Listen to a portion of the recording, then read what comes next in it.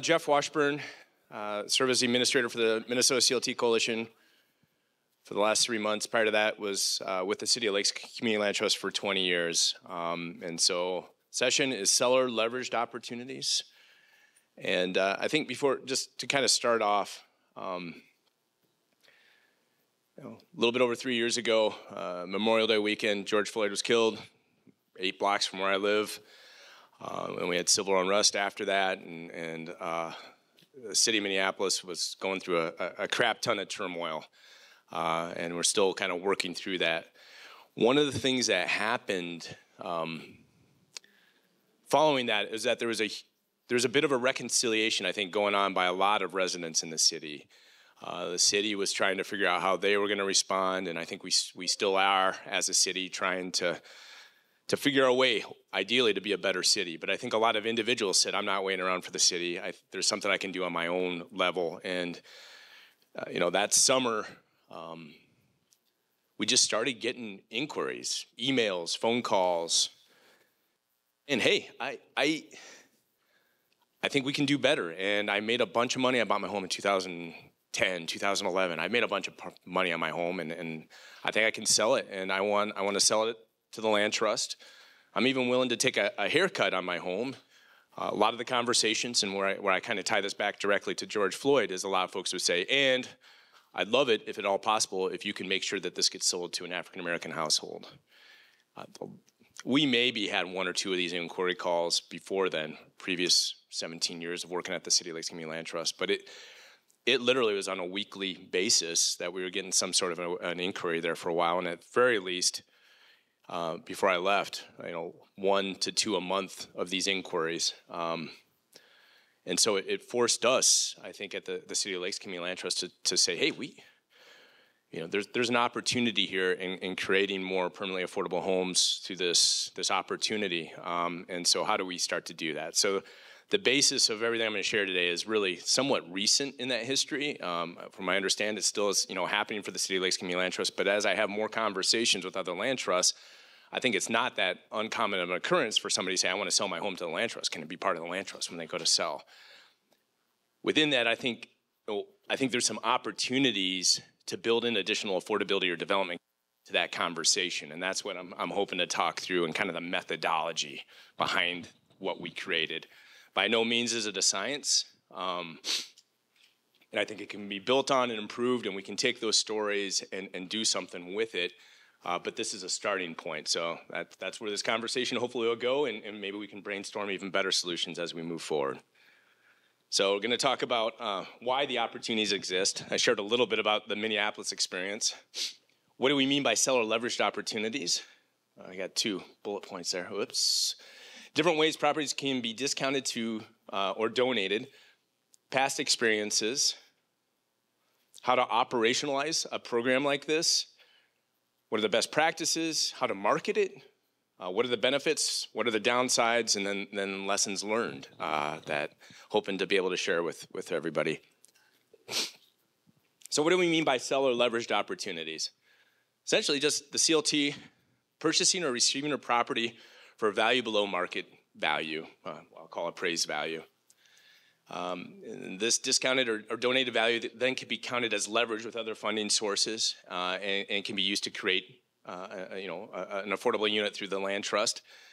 And then that discounted or donated benefit can be realized by the beneficiary, well, not the beneficiary, but the donator or the seller of the discounted property to the land trust. So why do they exist? At least for the land trust, I think we are all in a space where we have to be scrappier in how we bring homes into our trust. The days of going out and building new construction, raising $200,000-$300,000 to create one single home is tough. And so, ACK Rehab is a way to do it. Buyer-driven program is another way to do it. But I think increasingly we're going to have to be scrappy in the ways that we bring homes into our community land trust, because it's just expensive, and I'm preaching to the choir there on that front. The affordable housing system is broken, and more of the general public is recognizing that. And by that I mean, there are very few conversations that any of us can have, and we're all in the industry, but I think even on the street, people talking about how expensive housing is, the whole continuum. I first moved to Minneapolis in 1996. There might have been one or two folks living in a tent. And if you drive around Minneapolis, it's almost on a block basis now. There's more and more people who are struggling with shelter.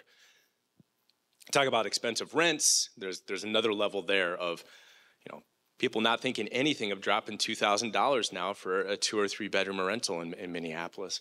And then home ownership, I think. Sorry, should not have had the peanuts for a break. Home ownership, I think, is increasingly out of touch for folks.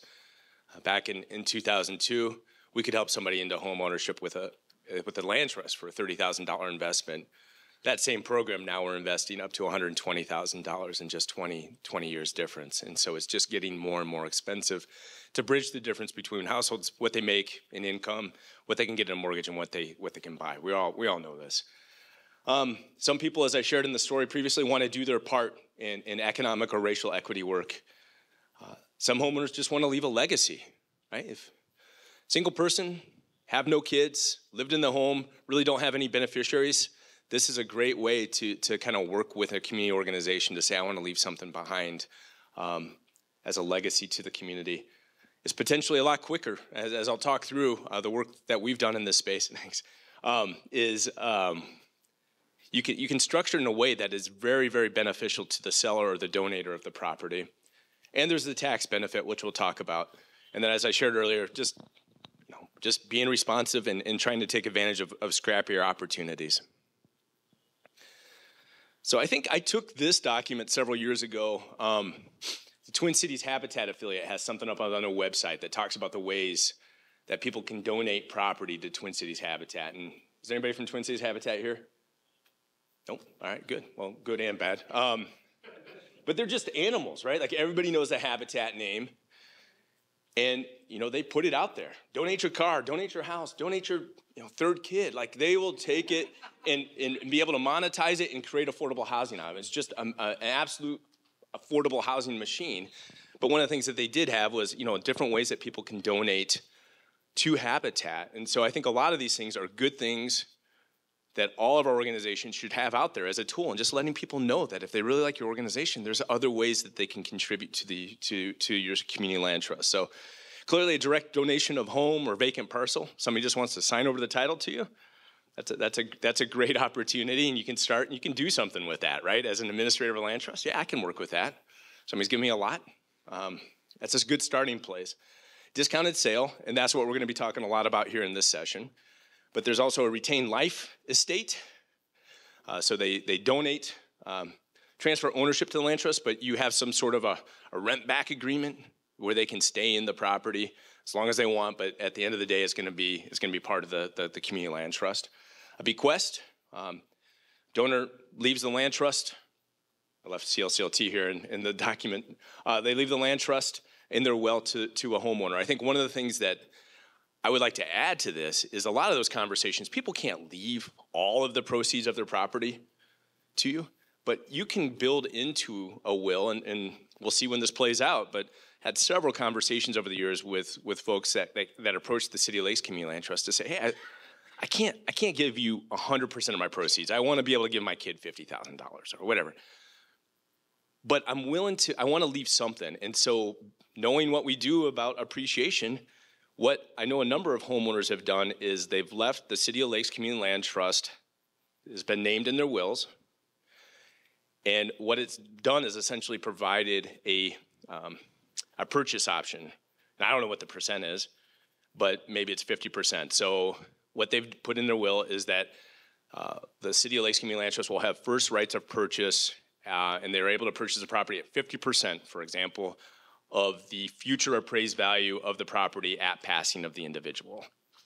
That's still something that an organization can work with.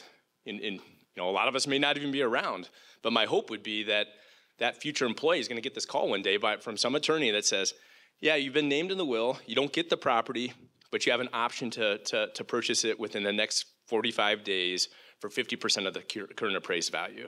So creating those kinds of opportunities to capture real estate, to create affordability through a discounted purchase, I think is huge. And then option bequest, make sure just a future option to be able to purchase the property at a future point in time, and then a life income gift. So maybe the property is transferred to a trust, and that trust is able to make payouts to the community land trust at some point in time in the future, are all different ways that you can think about real estate in that donation of property. So over the past 2 years, City Lakes Community Land Trust realized over 6 of these seller leveraged opportunities.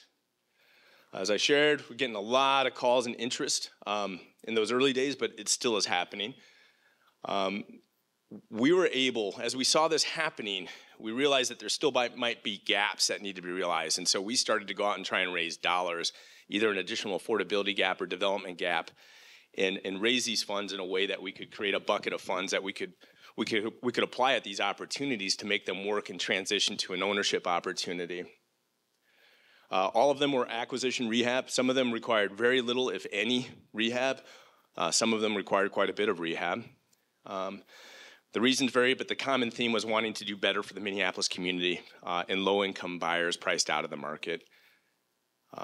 2 of them came from nonprofit partners who had rental properties, single-family rental. It just wasn't working, or they were part of a larger tax credit deal. And as that tax credit came, or they wanted to refinance a whole package, they realized that property didn't make sense, and they were willing to work with the City Lakes Community Land Trust to sell it at a discount to us, or what they had into it, or who they had financing to. Our bare bottom line, kind of as we were thinking this thing through, was that in the initial conversation, I'll go in a lot more detail about kind of the nuances of this, but was to always ask for at least the lead out conversation. We will do this, but we want you to consider at least making a 20% reduction off the current appraised value in the sale to the land trust. And I think this is a really important thing. And I don't know if 20% is the right figure. It felt like the right figure, and it felt like something that folks could digest, but that's what we put on the table. But on average, after all these things worked through, we saw actually an average of 41% reduction off the appraised value. So we started at 20. The net of that was that we had conversations where folks could give a lot more than 20%. And so, on average, we were paying $60,000 on a $100,000 home. So meaning that in those situations, the owner was coming to you saying, I want to sell you, but maybe at market rate. Yep, we said, we think your home would be great for the land trust, but we're asking you to give up at least 20% of the value. And that's going to be our starting point for conversation.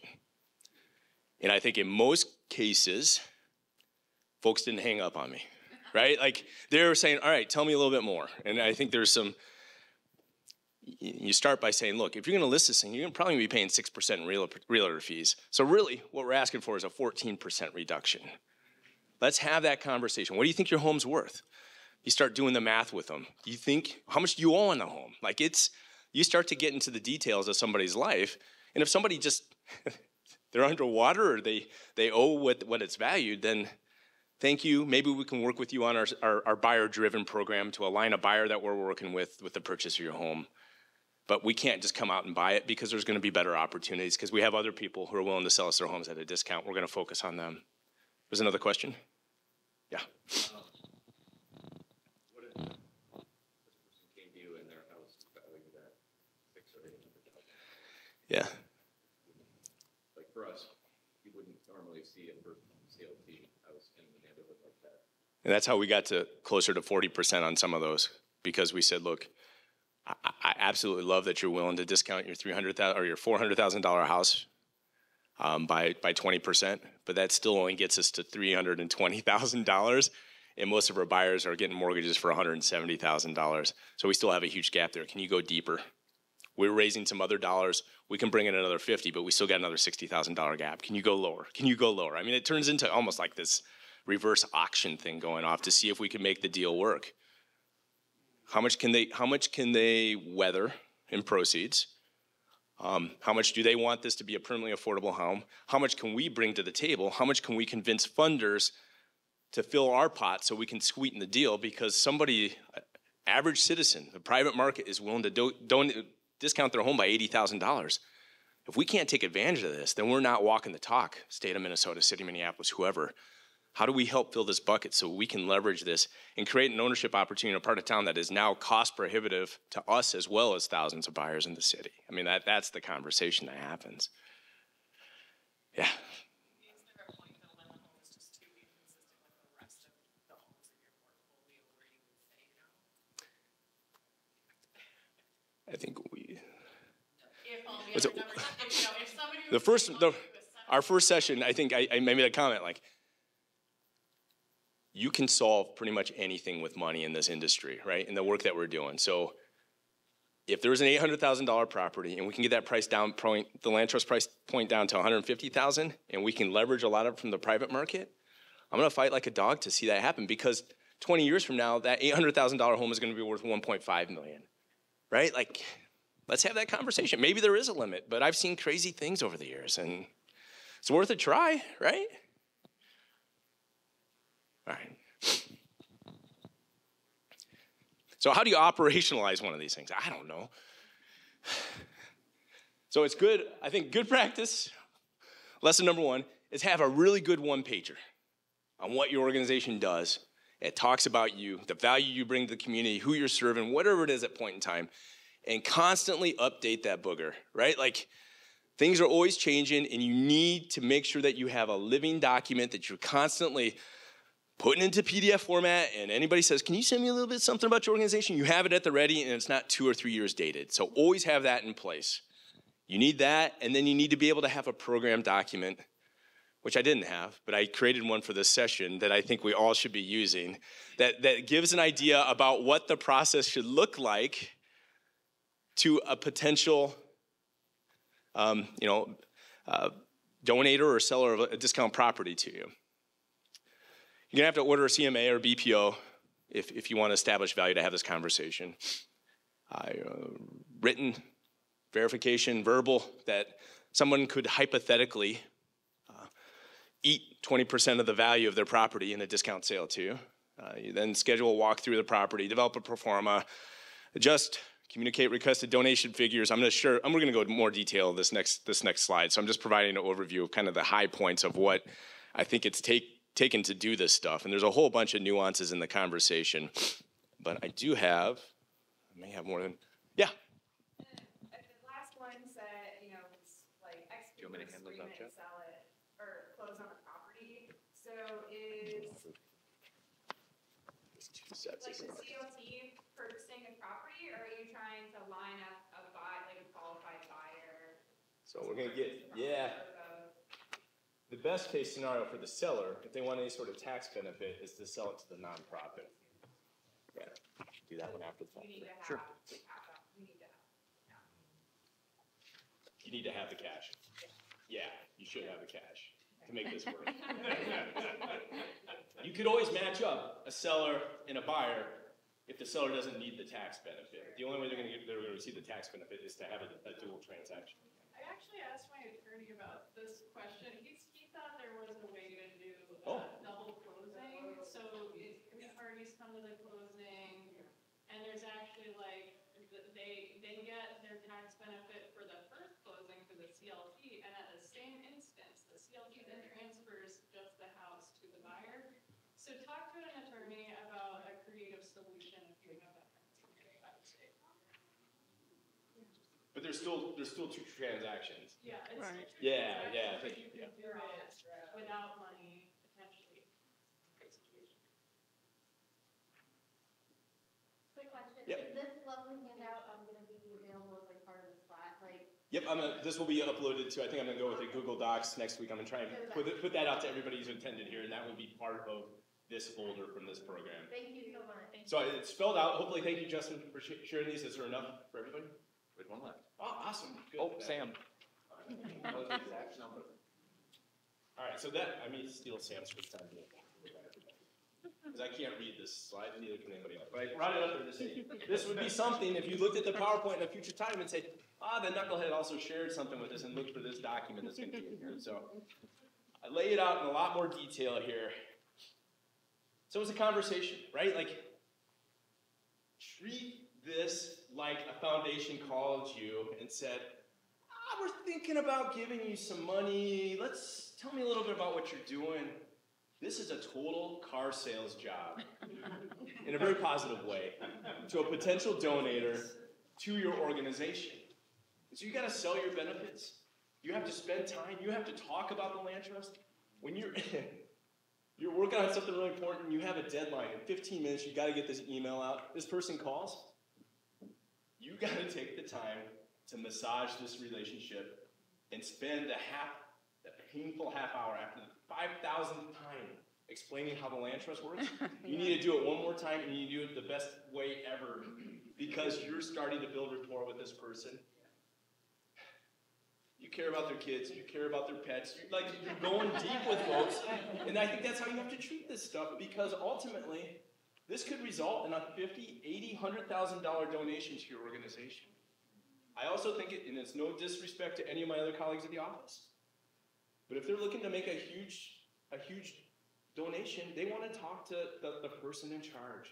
I don't know any more than any of my other colleagues at the City Lakes Community Land Trust, but that person wants to talk to the person who's calling the shots and who's the leader of the organization. And so you really have to treat it like a big donor. And it may not pan out, and that's the time investment. If there's going to be downsides to this, is that you're investing organizational capacity, your time to make this thing happen. But I think it's a tool that all of us should have in our toolbox because you never know when you're going to yield a good opportunity. You never know who has and who doesn't have money in your community. You don't know who inherited. They may not make much money now, but their parents may have left them their homes, and they have 100% equity in a $600,000 or $700,000 home, and they're willing to make a donation to you. You just don't know. So it's a conversation. First foot forward, Shar sitting, or she was. Yeah, Shar's in the back room. So Shar would often get these info@clclt.org. Hi, I'm thinking about selling my home or donating my home to the land trust. Who should I talk to today? Shar would forward that email on to me, and I would say, hey, do you have a phone number? I'd like to give you a call. I'm not going to do this over an email, right? Shoot them an email. If they didn't provide a number, typically they provide a number. Can you give me a call when you get a chance? Make a point. Not wait 2 days, not wait 3 days. I got to carve out some time within 24 hours of receiving that thing to give them a call and say, hey, I'd love to have a conversation. Can we set up a time to talk? If they can't come now, and start that conversation with them then. Give them my cell phone, right? Do all kinds of stuff because you want to make it as easy as possible. I don't know if no disrespect to Habitat. I don't know if they're having the same conversation with Habitat.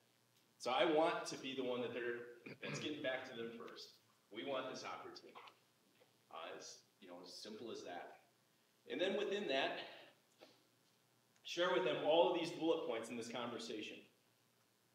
Here, sir, madam, yeah, this sounds great, but you think you could weather a 20% discount, at least a 20% discount. What's the process that you have to go through? So making sure that I touch on each of these points. We'll pay for the appraisal. We'll pay for the CMA. Will you allow us to come in and check out your property? Tell me a little bit about it. And then this is the painful thing. We all do. It's they painted the kid's bedroom 4 years ago in the most perfect color. You have to weather all of these conversations. We've been doing this long enough, but we don't care about who's done what to their home. We want to create an affordable house, but you got to listen to everything. You have to listen hard because you might go through your inspection and say, well, that's going to go out of here. But if you know that they love a certain part of their home, you don't want to say that while you're walking through their home either. So you have to be really sensitive and listen to this conversation because there might be things that make no sense from a rehab perspective that you may need to take on, and you need to be thinking about what you're going to say if you're walking through their home at a future time with an inspector, because these are valuable things to them, but it may not make sense for our future land trust property. Let them know that you'll pay for the appraisal. You're in Minneapolis, we have to do this thing called Truth and Sale of Housing, which is essentially a seller financed inspection. They do a report, it's put on the website. When you go to sell your home, all this information is provided, so there's a bunch of dings and issues with the home. Certain things have to be taken care of by time of closing, or the buyer needs to accept that they'll do those things within the next 90 days or something like that. So there's an added step in Minneapolis. Some communities have similar types of mechanisms, but that's something that we talk about in Minneapolis. And then and let them know that, when we get through all these things, we'd write up the purchase agreement. Fortunately for us is we had a real estate LLC. Osborne, back in the room, he's the realtor broker for that LLC. And Osborne graciously saw the bigger picture and said, yeah, I'll write up your stupid purchase agreement for this property, but you all need to make sure that I'm the listing agent when we go to sell this property. So he would do that work pro bono, essentially, help us through this process, knowing that once we got to the other side, rehabbed it if necessary, he would get the full listing of the property, and we'd be able to pay him the full commission through the real estate company. So I think there's a key, essential, kind of component there in making sure that you have a realtor who's willing to work with you. You don't have to have your own real estate company, but you need to at least have one or more realtors that are willing to do this work for you on the front end, knowing that they're going to get the listing agreement on the back end, right?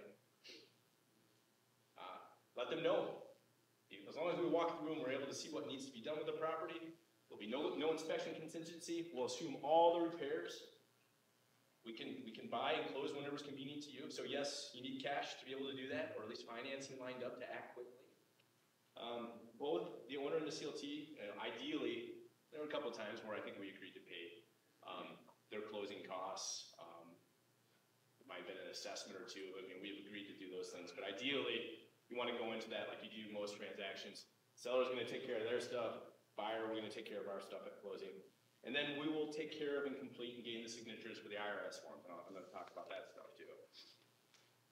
Then typically what we do, we got beyond that first conversation. They're like, yeah, theory, we can go along with this. Let's see where it shakes out. What we're going to do is order a CMA, comparative market analysis, or a broker's price opinion to establish at least a ballpark figure. And oftentimes when I'm having this initial conversation, what's your address?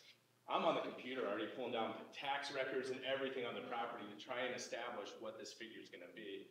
But you try to get a little bit tighter on the number, so we always order a CMA. Osborne, in our case, would do that for us as well. He charges for those, though. So we had an internal pricing structure. So we get a CMA, and then once I got that, I would forward it on to the owner and say, all right, so hypothetically, it says your home's worth $300,000. Do you think you could sell it to us for about $240,000? If they say yes, then we'd say, well, is there a time that we can come out and take a look at the property? And I'd usually grab myself and a rehab, or at least a second set of eyes from our organization to go out with me.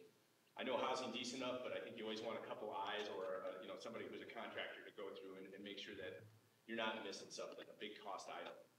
Go through then, and at that point in time, you can at least ballpark what you think the rehab needs are going to be. So maybe the property's worth $300,000. They've agreed to selling it to you for $240,000, and let's say you've been able to come up with another $20,000. But you walk through and you realize you have $50,000 worth of rehab before you can put this thing back on the market. So it creates another opportunity to say, look, I know you talked about the basement wasn't in that great a shape, but we kind of think we got to put another $40,000 into the basement. Would you be we got $20,000 that we could come in, but we're still shy $20,000. Would you be willing to sell it to us for $220,000? And that's how we've gotten the 41% of the sales price. It's oftentimes we've needed to leverage additional dollars and ask them to go a little bit deeper. If they say, yeah, I think conceptually that works, then you flip the switch and you order a full-blown appraisal on the property to establish the value. And hopefully the CMA is pretty darn close to that. But if it's not, then you have that future kind of conversation at it one more time. So there's a lot of back and forth to see if you can land on the purchase price. When you finally do land on that purchase price, you write up the purchase agreement and contains all these conditions, and close when you want to do that. Again, treating this person like a donor. Get to a purchase agreement, you sign it, you get to closing. Yes? Have you ever had someone who loved his home that is really a money pit, and you haven't been able to get some kind of something that actually makes sense? Or does this go back to your comment that there's not much you can't solve without money? Yeah. I mean, it definitely is.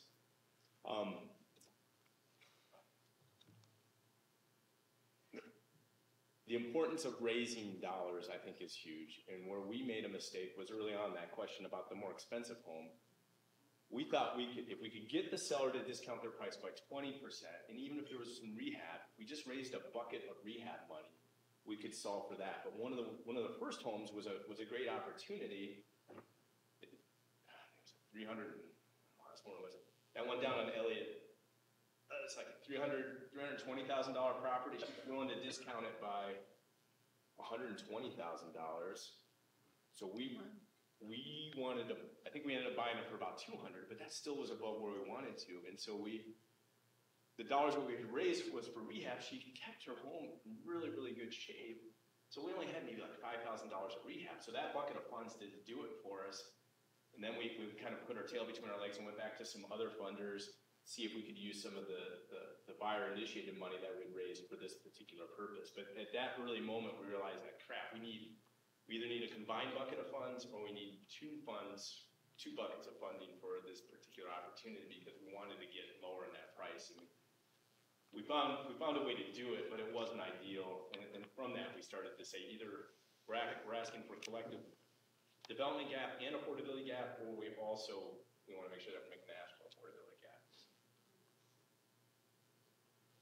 So I don't know if that gets to your question or not, but if it's not going to work, it's not going to work. And I think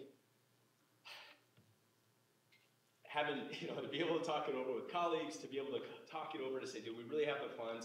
There's always going to be a surprise to it, right? And we know that enough about that in ACT rehab that there's going to be something, $5,000, $10,000 cost that you didn't anticipate. So kind of thinking through, do we have the flexibility in either our anticipated pricing? All right, we're shooting for 160, but we can make it work at 170 if we get dinged with some sort of a unexpected rehab item. To make the numbers still work was really important.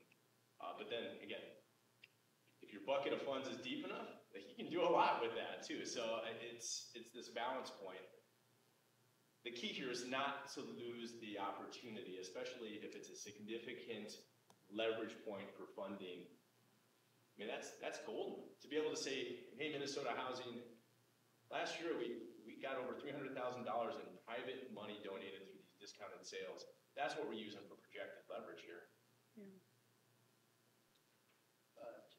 Do you put any, kind of to this idea of, if it just didn't work, do you put any clause in there that it's I know you want your home to be a land trust home, I know you want it to be permanently affordable, but if for some reason, some came up and didn't work out, can you sell it on the open market?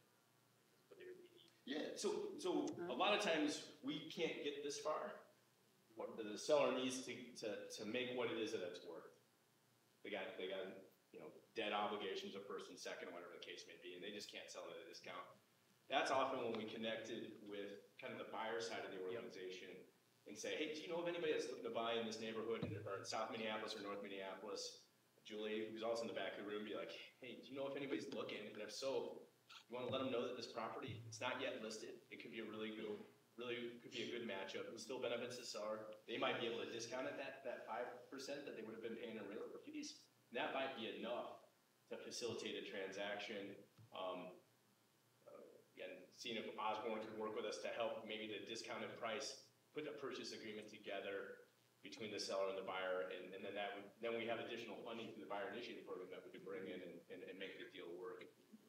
Or sometimes you just let these things simmer and say, look, I know it's not going to work for you, or you're exploring other options. But we're there. If you want to have a conversation down the road, let us know. Market conditions change, and just keep that communication open with the potential seller. Yes, sorry. We get calls from people who want to discuss this all the time, but many, many times their home is not anywhere near the condition. Really, we're talking hundreds of thousands of dollars in rehab costs. When you talked in your first part, you said you have a program parameter guideline. Is condition, what were some of the things that you maybe filter on condition that you're just hey, if your home doesn't have X, we just thank you for the call, but we're not going to be coming out? It typically has happened in the rehab portion. There was one instance where, the walls in the basement were probably, 60-degree angles, and it's I don't know if I'm even comfortable in this basement. There needs to be some serious, probably $100,000 worth of engineering work to even, at that point, is it worth tearing it down? Or, I remember there was one property that it was a total tear down. And I think we were willing to take it knowing that somewhere we could find the money for the demolition, right? Like we were willing to take that loss in exchange for them just donating it outright. And of course they wanted money, so it didn't work. You know, the just numbers don't work at some point in time. And we didn't have any of, you know, the gap that we needed to build a new home, but it was more kind of from a land banking strategy to be able to do that. I was just gonna say, in Georgia County, we have like just one or two people that just we wrote up our, yes, your donation will be used for further admission.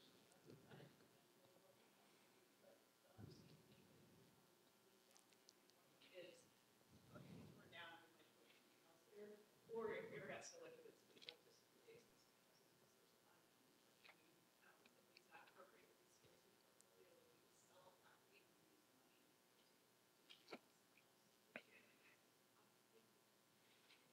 Other questions, thoughts? I have a question. Yeah. Have any organizations here thought about creating more of a process structure to try to luring more of this by creating that next house product? So like I'm thinking of maybe something geared more towards seniors. So like there's a lot of seniors that are living in 3, 4, 5 bedroom homes paid off. These are great workforce income, you know, housing. But these seniors, they don't just want to go and buy a $400,000 or $500,000 patio home or something like that. Is there thoughts out there about, you know, building something that could be a pipeline? Yeah, so my ex-colleague Stacy, I think in the last session today, is talking about what do we call it? Project Sustain Legacy, and that's the program where homeowners who need to either do some rehab to their home or maybe got into a debt situation, the land trust comes in, solves for the debt problem in exchange for them deeding over the land. They still stay in the home and it's part of the land trust. So she's doing a session on that, but also I think it's worth noting the Homes Within Reach folks, so the kind of the Minnetonka group, for lack of better terms. The city of Edina was giving existing homeowners, often elderly, folks who own single-family homes in this very wealthy community, I think they were providing up to $50,000 for right of first refusal to the city to sell their properties. And then the city also had some funding that they were going to work with Homes Within Reach to bring those homes into the land trust. So I think increasingly, like, cities recognize that there's folks in the community, there's these limited parcels. So how do you take advantage of helping somebody stay in their home, but if and when they want to sell, that there's a right to kind of purchase that property and bring it into the land trust. Alex. I was just going to share one of our examples. Yeah. Like this that worked really well. I'm in Oakland, the Oakland Community Land Trust. We had someone in Berkeley who owned a condo that was worth about $900,000, and obviously we're not going to take over a condo. It's an HOA, all that stuff in a different city. So we ended up selling the condo, took the proceeds from that. Kaiser Hospital donated 2 properties to us. One was worth about $900,000 to $1 million, the other one was worth $1.5 million. And we put the $900,000 into rehab for those, and now we're selling those. 328 probably. I mean, these are all Oakland numbers. Yeah, no. But yeah, we were able to leverage a condo sale that was not going to be appropriate for our ownership to then rehab other homes and move that around. They're Oakland home numbers today, but I think the things, especially here in the upper Midwest, is those are our numbers at some point in time. And so to think about what can we continue to do today, how do we sell the future of what's happening on the West Coast, on what's happening on the East Coast, we're going to lag behind, but those figures are going to be here. I never thought that we'd be selling homes in the price range that we are in Minneapolis, and that's only a 20-year horizon here. So it wouldn't surprise me to start to see digits pulling into the high 6s, into the low 7s, and us having to grapple with that and kicking ourselves that we didn't do more today. Because while $100,000 feels like a crazy amount of money that you have to raise per unit, it's just going to be a drop in the bucket of what Alex is dealing with now, right? Like that's a huge. 400,000 in the city, and that is half of the price of the unit. Right? Like what could we do with 400,000 per unit here, right? Like I think, yeah, very, very instrumental. Other thoughts? I saw somebody else's hand. Yeah. We are quitting, and we have no money to purchase a house from somebody, but we were approached by a church, and this church unfortunately is an sonic residential one zonification. So the city came in and they say, well, you know, you have a lot of restrictions on what you can build here. So that is one of the problems. The second is that we don't have the money to buy it. But it's such a great opportunity in our small city because we don't have an open canvas. We don't have many lots that we can say we're gonna build on it. And so we are dependent on those owners that want to sell. So I just wanted to put this over there. I don't know if anybody has gone through something like that and what would be options or ideas. I know it's a great opportunity for a CLT that has money to buy it. If you Right. jump into it, but what do you do when you? Thoughts? Anyone? Again, it's one of those situations where I think money and access to cash make a huge difference. And our ability to do this really was partly only possible because we had evolved over 20 years and we had built up our balance sheet. We have access to cash and lines of credit and a whole bunch of things that allowed us to move quickly.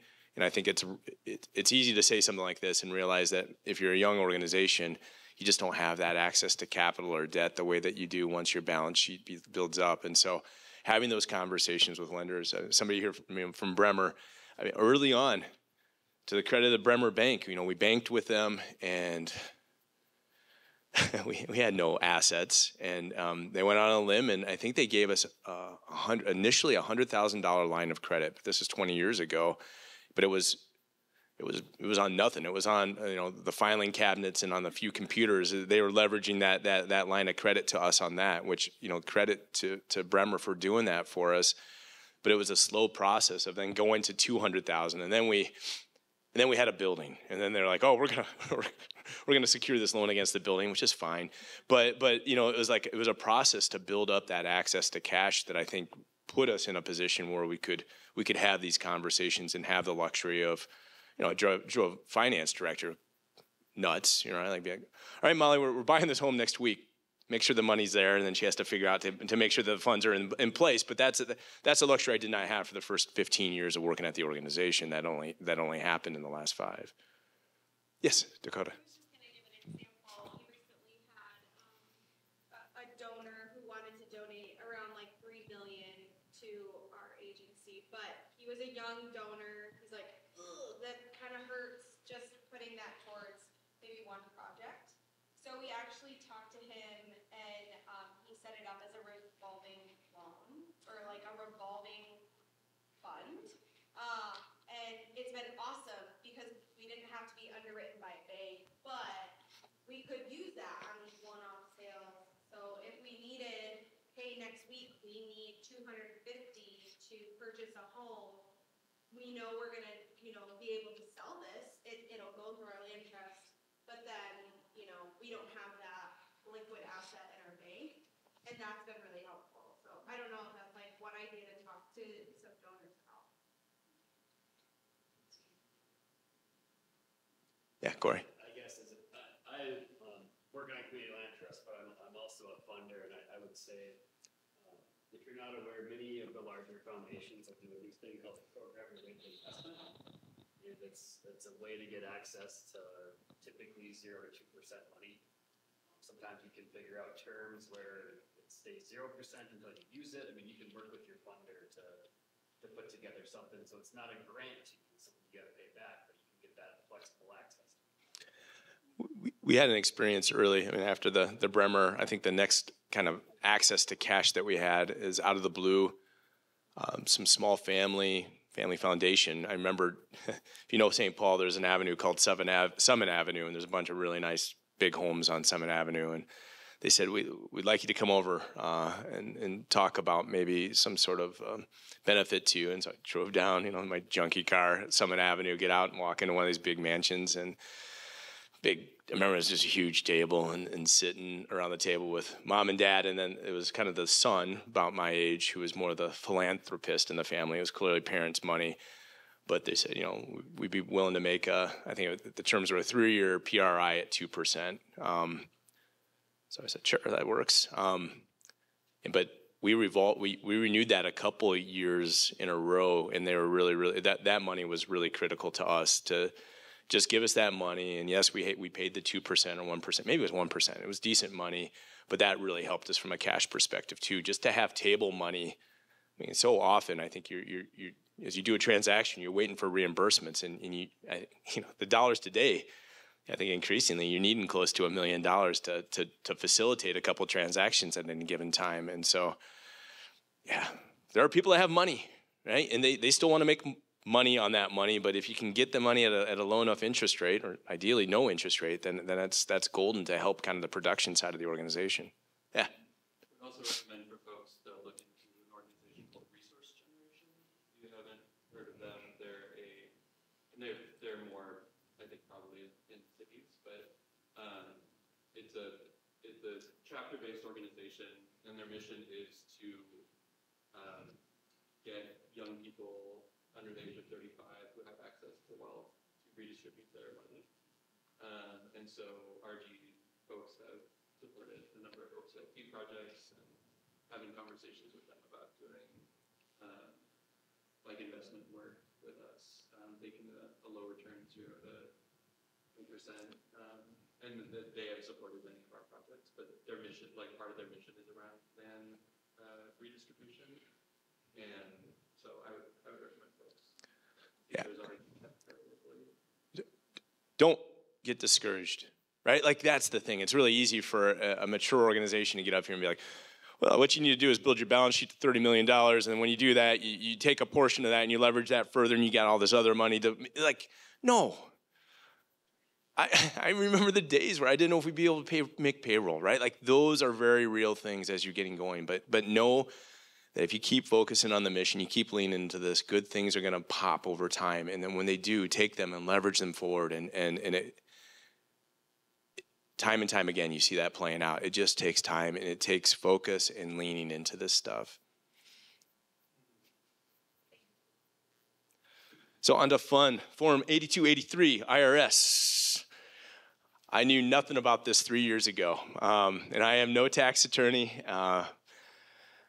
or accountant, but it's a pretty simple form. I made a copy of this. This will be uploaded too, and I tried to populate the few lines that you need to populate as the organization. I think one of the benefits, and oftentimes these folks have either an accountant or attorney that you're working with, so I didn't share this, is that some of your interface might be in a three-way call. It may be on a Zoom call with a number of people.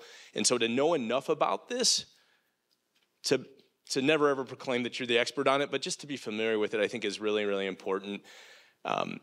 Making sure that when you're communicating with the appraiser early on, that share this form with them if they're not familiar with it, to make sure that they know what they're looking at as well. And because they need to do a full-blown appraisal. It can't be, at the CLCLT, we often order appraisal, and we just, what's the term for a simple?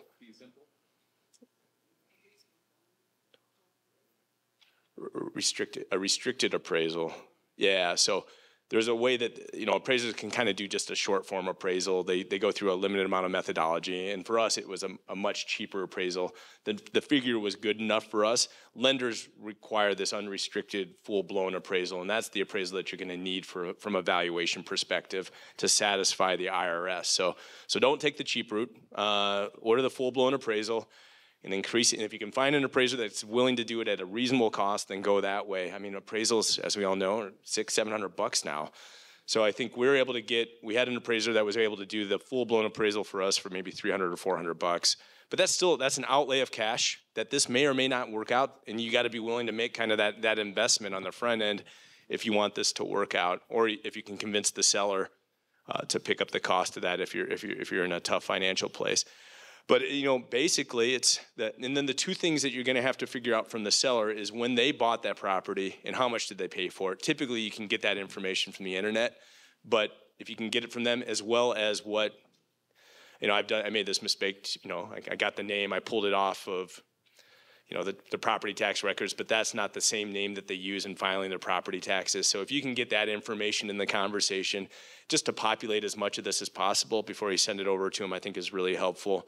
Ultimately, once you get that final appraisal, you'll plug in that figure, you'll figure out what the donated amount is because you'll have the purchase agreement, and you want to have all this stuff ready for closing as well with your organizational signature on it and the appraiser's signature on it, and that's what's handed over. There have been times I messed it up, and then I have to do it again and send it over to them and get another signature. But it is, I think, something that's beneficial to the seller. They can claim the donated amount, the difference between the appraised value and what they sold it to you for over the next 5 years, however they choose to do so. So if they're a family or a household of means, they're often in conversation with their accountant on how best to structure that. But your end of the deal is just to get this form to them, and then they can do with it what they want to. Yeah. Have you ever had a situation where you send them the appraisal and they're like, holy shit, this is worth way more than I was expecting? And then you have to restart your negotiation? No, I think most of the time, they have a hyper inflated value this home is the best house in the city of Minneapolis and it's worth lots of money. And then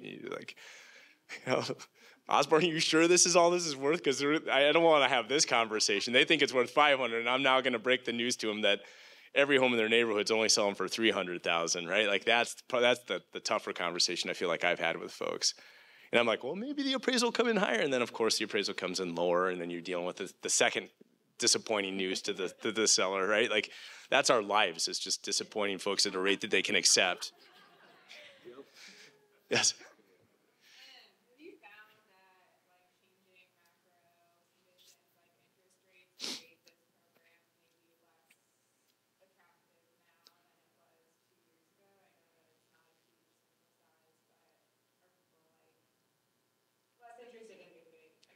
Oh, yeah. Yeah, I think so. But again, it doesn't cost you to have this tool in your toolbox. To promote it, you never know when a conversation is going to be there. I think there's some bullet points up here just to incorporate that into the culture of the conversation, especially if you're the head of the organization and you're out talking with realtors, lenders, you're talking with foundation people who maybe have donor advised funds, talking about it all the time. Here are our different program offerings within the City of Lakes Community Land Trust, and this is one of them. You talk about it as a program, as a way to raise dollars for your organization and as a way to bring homes into your community land trust and create an opportunity for folks to buy homes. Best practices. All right, again, the one-page document, up to date. Something like this document that kind of lays out the process, I think would have been really, really helpful.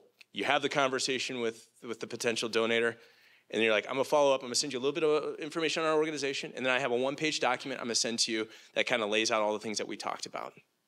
So they have it for the records. If they need to send it to an attorney, if they need to send it to their accountant, everybody's on the same page about what the expectations are and what the process is gonna look like.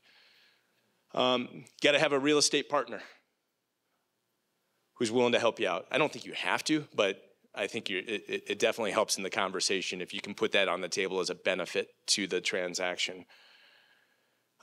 Ask them to refrain from enlisting a realtor on their side. Because a lot of times I had those conversations like, I'm already, I already signed a listing agreement with this agent. And you're like, ugh. Because that person's now going to want to get paid. And that cuts into your sales pitch a little bit when you have to talk about that thing. When does that listing agreement end? Let's maybe have this conversation. If your home doesn't sell, when's the listing agreement end? Let's have that conversation after it's end, because I think this is a viable approach that's going to also maybe potentially get you to a sale quicker, especially if it's in a tough market. and then encourage them to sell or to pay for their share of the closing costs. Some more best practices. If they have to, that TISH thing, truth and sale of housing, if you have that in your community, I mean, we paid for some of those. It's just one more step because you got to order and then you got to coordinate times and all that kind of stuff. If the seller is willing to do it, in $300, $400 in Minneapolis, it's a lot easier to just ask them to do it. If they put up a stink, pay for it and deal with it, at least in our case. Get familiar with this form. Have at least one good appraiser. I think it's always good to have a couple good appraisers in your pocket if you can get them, that you can call on them and ask them to do the side work. A lot of times they're so busy, they're so booked out, and part of the opportunity here is to be able to move quickly. And so if you can lean hard on a couple appraisers that you have a good relationship with, then it really helps the whole process if you know that you can get them out within a week or two to do an appraisal on a property. Keep a running list of these opportunities. So one of the things I did was I invested in a whiteboard and I put it up in my office. And each one of these conversations I'd put up there just so that I had a constant reminder that these things are kind of in play. And so, I don't know, if I didn't hear from somebody for 3 or 4 months and they were thinking about it, like you have this conversation, let me think about it and I'll get back to you. So just to call, just like somebody's like, I'm thinking about making a donation to your organization. Are you gonna let that go forever and ever and ever? No. So make a list, make sure that you make time some week, carve out an hour, plug it into my calendar and say, make these darn calls. Reach out to folks and say, hey, where are you at? What's going on? What are you learning? Just to, at the very least, you might win an individual donor for the organization down the road if you just keep talking about your organization and show that you're a good organization. And it may be, $100 a year, $200 a year, but that you never know where that turns into. And that, this isn't an individual fundraising session, but I think all this stuff leads to good stewardship of the organization and good stewardship of potential donors as well. But you don't want to do that every day either, like just harass somebody. So it's this balance point between, just, hey, what's it going? Just checking in on you. And a lot of times they're like, oh yeah, I sold it or I got a purchase agreement. And take them off the list. And, yeah. A good appraiser, that's sort of a philosophical question. That could probably be a whole other presentation, but when it comes to working with appraisals, at the end of the day, the appraiser ends up with a range, right? He's got all these comps and he ends up with a range and he probably lands somewhere in the middle. Have you found a best practice to steer appraisers any certain direction on that range? I've never pushed on it. I sometimes lead into it and say, we did a CMA on it and it came in at this figure. And if they know about kind of this approach like ours did, I was like, hey, this is a potential, this is kind of where we landed. And my sense with appraisers, the more you push them, the more they lock themselves into their position or are tougher to move. So it's like, you do your thing. All I can do is inform you with information I have and not push too hard on kind of influencing that. I think there probably are ways to say, it'd be great if this thing came in at 400,000 or 200,000 or whatever the case may be, but they can do with that what they want. Yeah, it's just fresh in my mind. We've had a few transactions recently where the seller, and we're obviously selling it at the land trust price, but their fee simple appraisal felt a little high, and we've had them dial it back, say $10,000. Yeah. I think we've seen some of those conversations, or I think more important, the other approach is just bringing up maybe it wasn't in the comp range, but it was just outside of a distance that they may have looked for a comp, to point to another transaction that happened that was very similar and say, would you be willing to throw this into the mix and just see where that goes? And I think there have been adjustments over time. It's just not a strategy that I think I leaned heavily on to get my way.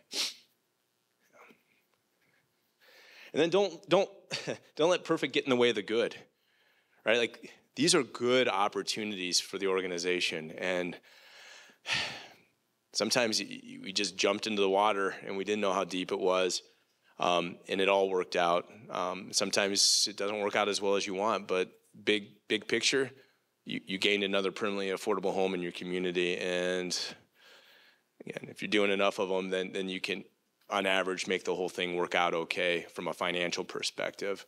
Again, this comes from a position of an organization that was, seeing 30 to 40 closings a year consistently, and you win some, you lose some. Some of them you don't get to pay yourself. Other ones you do okay on, and over time you just put the mission out there and hope that it all works out.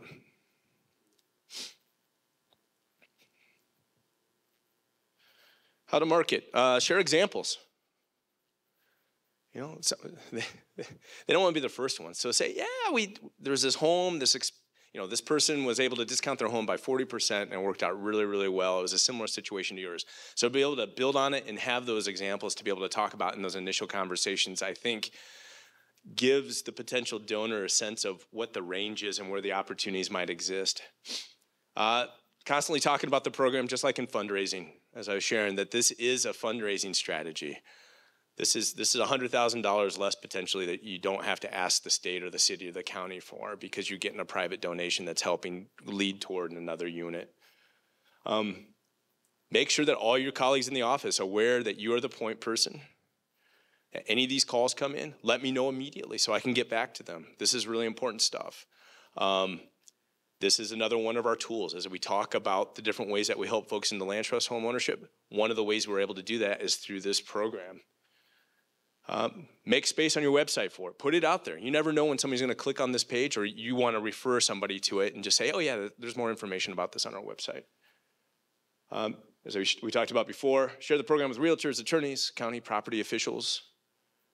And then talk about the legacy and the leverage over time. At some point, your organization may lose a home back to the market, but until then, it's pretty cool to be able to say we've never lost a home back to the market. We're keeping all these properties in the community land trust. The model's working. We've seen 120 resales or whatever the number is, and this is how this thing works. Invite them to talk to somebody who maybe has benefited from purchasing a home through your organization. Like, you're just trying to draw them in and make the case and make the case why they're willing to maybe drop another 5% on what they'd accept or gain another 5% on that gap of between the appraisal and then the purchase price from the land trust. Yeah.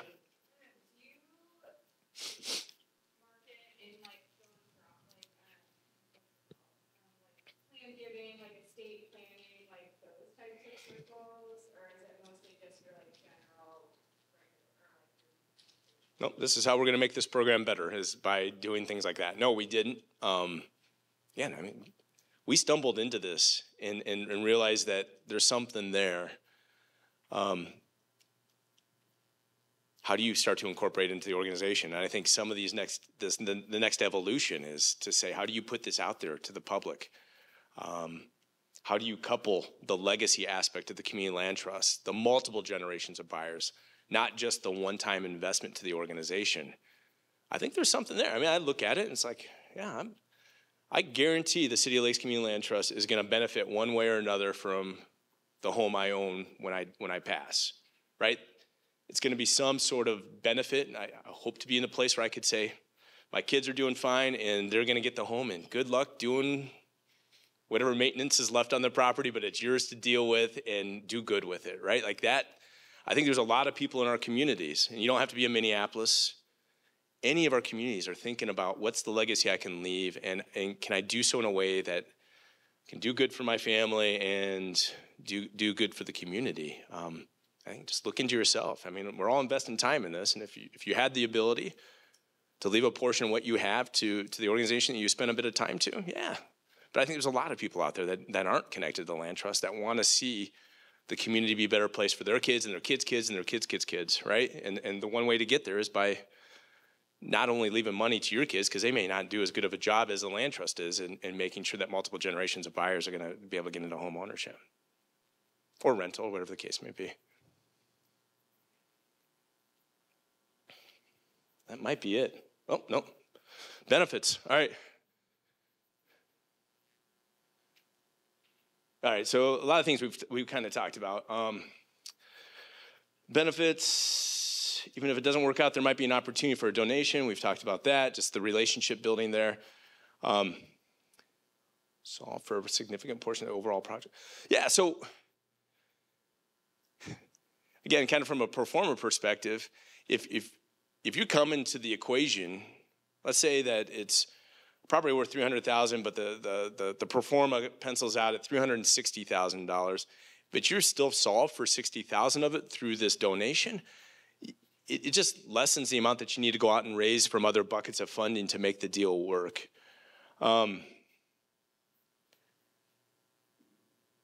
The opportunity, existing property, you know, in my eyes, AC rehab is cheaper than new construction. A buyer-driven program is cheaper than AC rehab or new construction.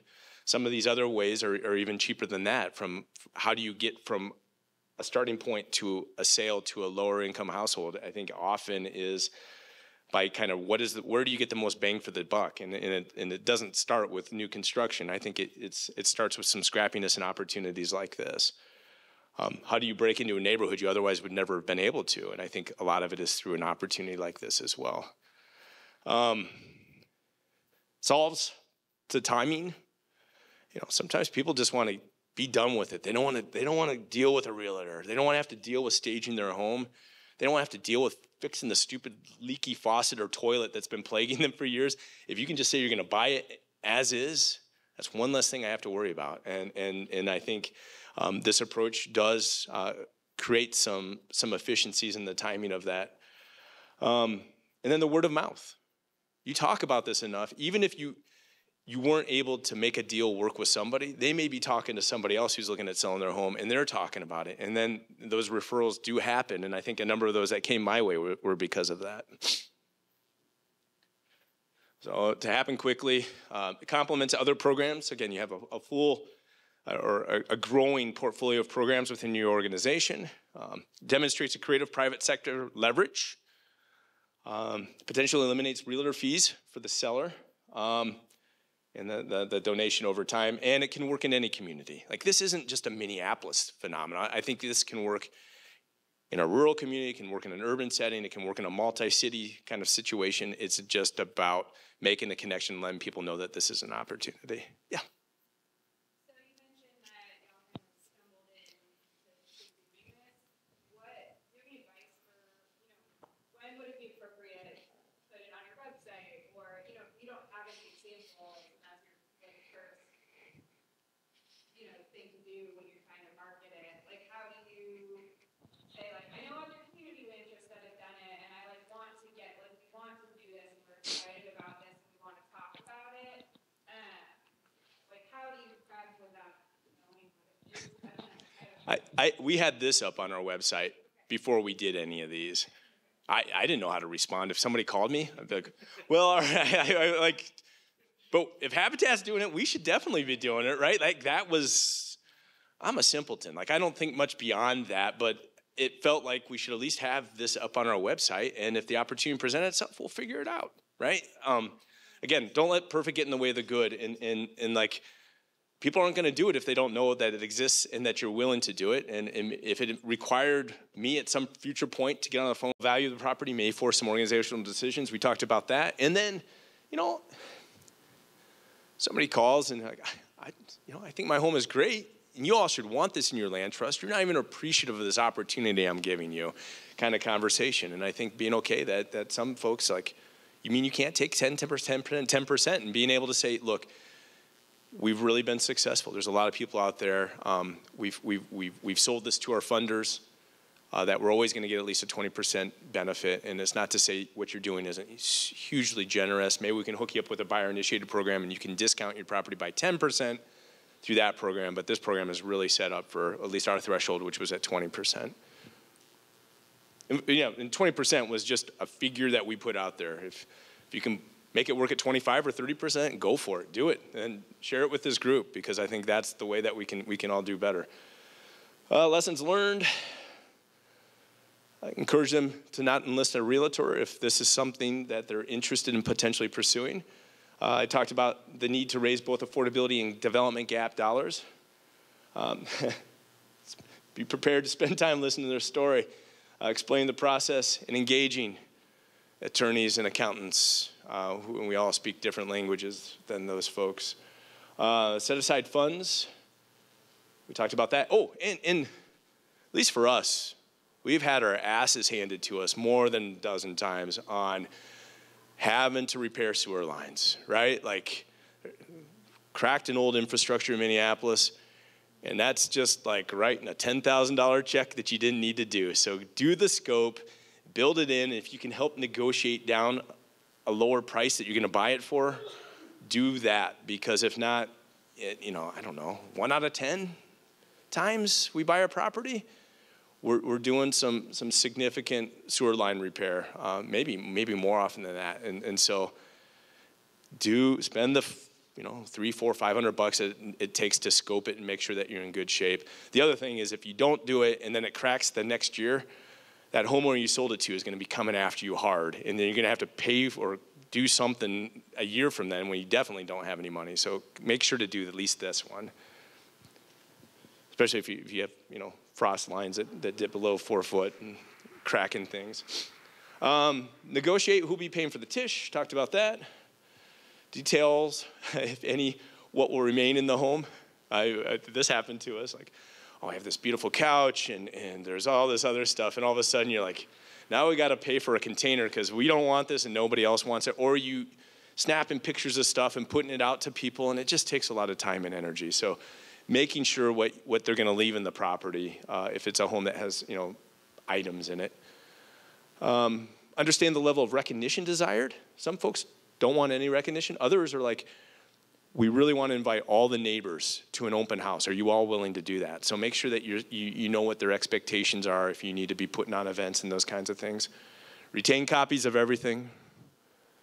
More than a number of times, folks that sold to us came back and said, oh yeah, do you have a copy of that IRS form? And so just make sure that you keep copies of everything. And it's not closed until it's closed. Manage your expectations. Some of these things will fall through after you've put in a bunch of time and paid for appraisals and got all kinds of contractors lined up only for it to not to happen. And so to be able to manage your own expectations, but overall, as you could hopefully hear from me, I think that this is really, really an important component for land trust to have. And I think maybe the lesson I learned today is, make sure that you have cash and or access to some affordability gap or development gap funds before you jump into this water. But aside from that, kind of build this in, and if you need examples to leverage, I think reach out to the City Lakes Community Land Trust, but it also sounds like a number of other organizations here have had some successes. So to be able to point to where it has worked, I think is critical, and it's definitely, probably $500,000, if not more, worth of benefit that's gone to the City Lakes Community Land Trust over just the last 3 years in donated amounts of funding. I'm taking you right up to the end. I'm actually a minute over. So any other comments? Thank you for your time. For folks that did not get, I made copies of stuff, but I'll make sure that those will be part of the packet that will be uploaded to a Google Doc next week when we're done with this. Thanks.